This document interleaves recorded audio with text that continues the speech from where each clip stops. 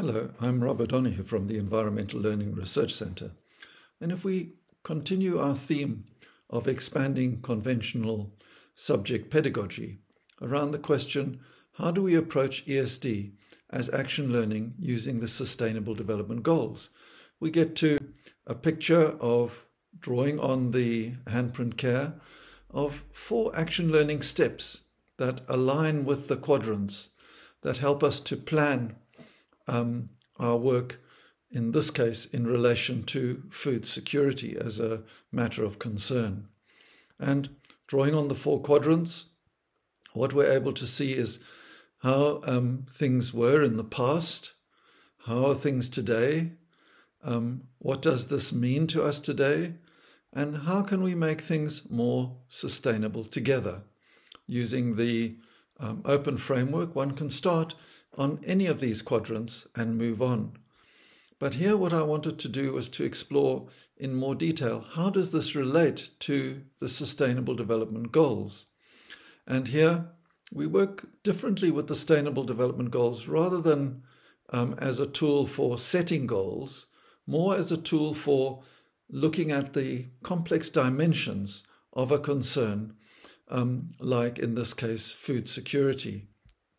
And here the matter of concern can be put at the center, and what we can look at is change in the food systems and how commercial bread started to displace home baking, and we started to become dependent on foods that we could buy in the supermarkets rather than home-grown foods and vegetables. And this started to decline, particularly here in Southern Africa. Then how are things today? We can investigate food, how we get our food. What does this mean to us today? The Sustainable Development Goals, one of the central concerns is food security. And then what can we do about it towards a sustainable future? And here, a very simple tool to work with for this is the 5 T's of action learning that we wrote up for UNESCO in 2018, where it's important in our pedagogy to look at a tuning in process, where we would look at how things were in the past or how things were today in relation to the past.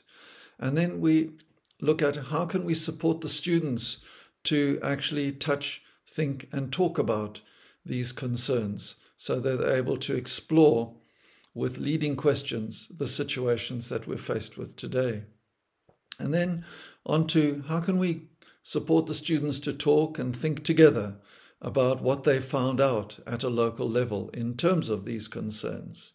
And finally, how can we begin to rethink and take action around what we've learned so that we can then review and reflect what we've been able to achieve through small-scale change projects. So you can see this is a very practical tool, working with the Sustainable Development Goals and working with the 5 T's of action learning. We're able to support the students to take the initiative. We're able to provide the context for them to tune in to these concerns in their area.